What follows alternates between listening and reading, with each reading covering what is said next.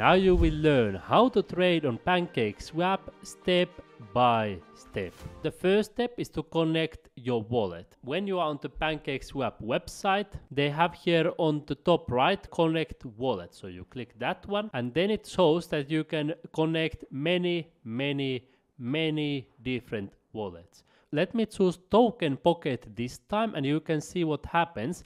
I'm able to scan this QR code here and connect the wallet. First, you choose what you want to trade. Let me trade BNB into USDT. I will be trading on BNB chain as you can see here. Let's trade, for example, 25%, so $11.8. I click here swap and it shows me the details. I click here confirm swap. It says confirm swap and the pancake is bouncing. Since I am connected with my Token Pocket app, I grab my mobile phone and I confirm the swap on my mobile phone. You can see here that I did the swap and I received the USDT.